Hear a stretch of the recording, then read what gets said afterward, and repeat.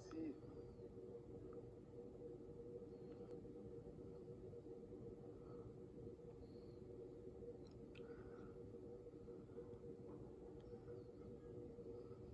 Bonjour et merci beaucoup. Je veux commencer en reconnaissant la tragédie en Haïti. Je suis tellement triste de ce qui se passe en Haïti. On doit les aider. I also want to take a moment to talk about what's going on in Afghanistan.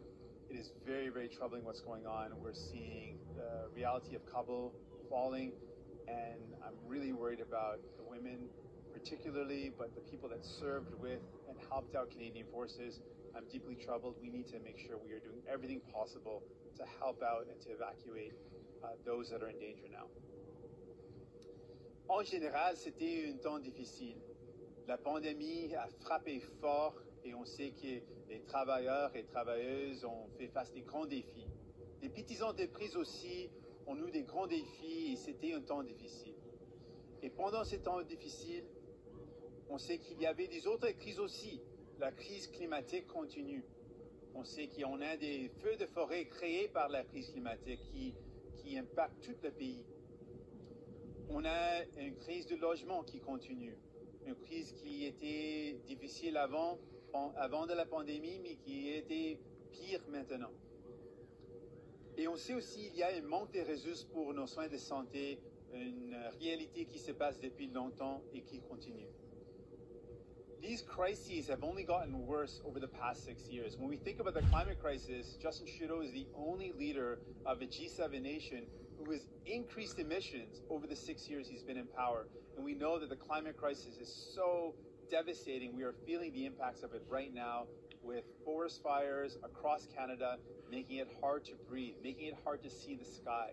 This is a real challenge that we're up against, and it's only getting worse. We know that the housing crisis was a crisis before the pandemic. It's only gotten worse over these 6 years. It's becoming more and more unaffordable for people across the country to find a place that's in their budget to rent or to own. And we know that Indigenous people continue to face serious struggles, not having access to clean drinking water, being denied basic human rights. All these things have only gotten worse over the past 6 years. And despite things getting worse, we see Justin Trudeau right now focused on an election. We are still in a pandemic. We are still worried about this pandemic. And people have referred to the pandemic and said, well, we've all been in the same boat. And I say really clearly, we've not been in the same boat. We've been in the same storm for sure. But some people have ridden out this storm in luxury yachts while others have been in leaky lifeboats. We know that the ultra rich in this pandemic have been given a free ride by Liberals and Conservatives, so they have increased their wealth. The richest billionaires in Canada have increased their wealth by $75 billion and counting, and Justin Trudeau's allowed that to happen. Companies like Amazon make record profits, but still contribute virtually no taxes in Canada.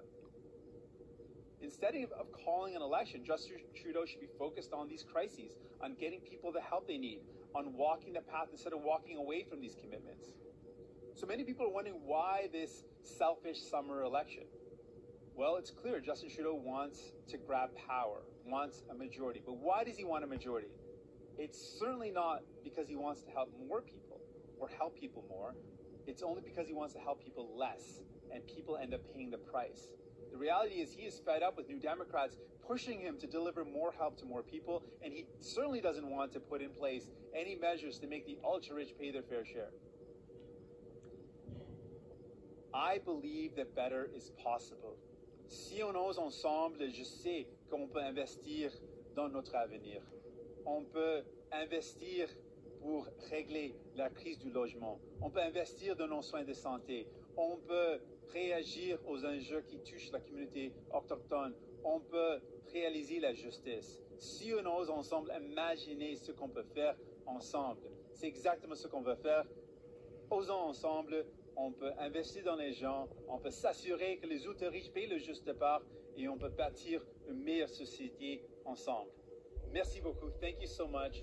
I'm really honored to be here with you today and I'm ready for any questions you might have. Encore un grand merci à toute mon équipe qui sont ici et je suis prêt pour vos questions. I'm ready for your questions.